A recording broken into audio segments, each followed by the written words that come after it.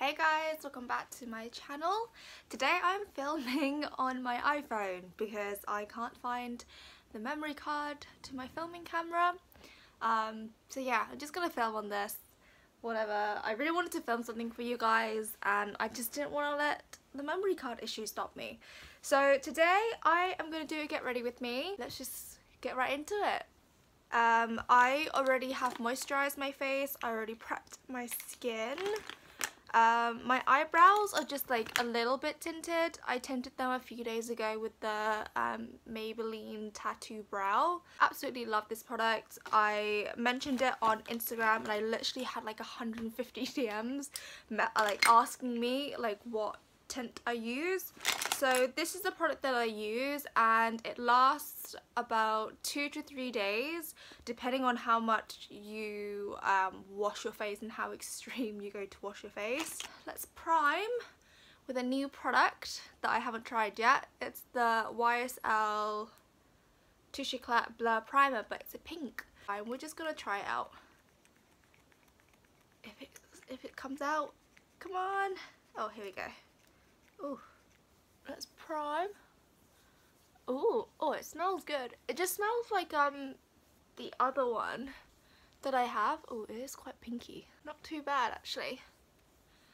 It's it does melt onto the skin, which is really nice.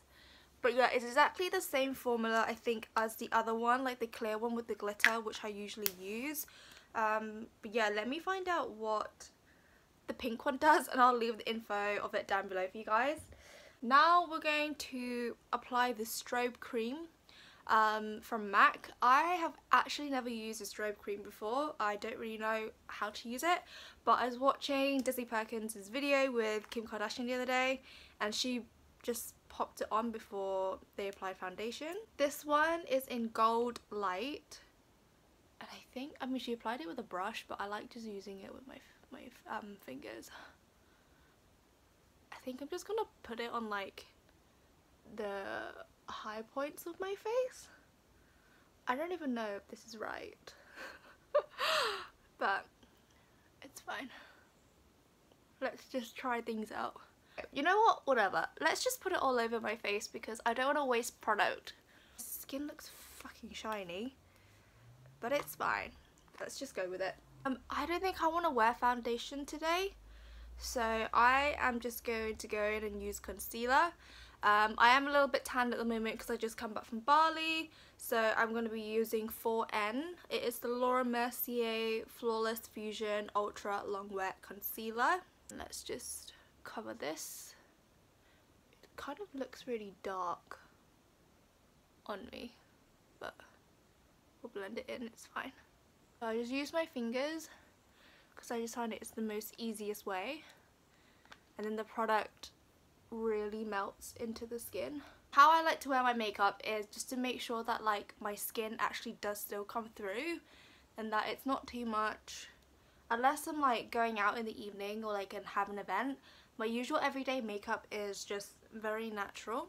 I do really need to cover this little guy though. I got the Maybelline the eye eraser, which is one of my favourite products, and it's a really good dupe for the NARS Radiant Creamy Concealer. I'm just going to put a little bit on, like dab it on. I know it's a little bit lighter, but it's fine, we'll blend it. Whilst I have this here, I might as well just do my under eyes, my nose, chin. I don't think I've used a brush or a beauty blender to do my makeup since Fashion Week, and that was about like a month ago. I just find it much more natural if I use my fingers, and it's so much easier and convenient, and it just saves me so much space when I'm traveling because I don't have to bring all my brushes and stuff. Now we're going to go in with my all-time favourite bronzer. It's the Milk Makeup. Pretty much just dab it all over my cheeks and then just rub it in with my fingers again. It's really light, which is what I like. It's not too much, but it's buildable as well, so you can just keep adding it on if you want. And we go in with blush, and I'm going to be using the Glossier Cloud Paint, which is one of my favourite cheek products. So I just put a little bit onto my hand. There we go, my hand. And then I use my fingers and then just lightly apply it and then pat it in. This one, what shade is this? This is in Dusk. It's just really nice and light and fresh, which is perfect for spring. And then we're going to go in with highlight. I am going to be using the Charlotte Tilbury Beauty Light Wand. As you can see, mine kind of like had an explosion in my makeup bag. So I will just, I'm not going to go like too crazy, but a good amount. And then I kind of swipe it all over my lids as well to open up my eyes a little bit more. And then again I dab very lightly and blend it all in. So I'm still going to be using the Glossier Cloud Paint in Dusk. I'm just going to apply it on my eyelids a little bit, just because I have a lot of product on my hand still. A new product that I also wanted to try was the Glossier Lid Star. Yeah, and then I ordered this literally like a few days ago and it was really quick shipping. This one is in Cub.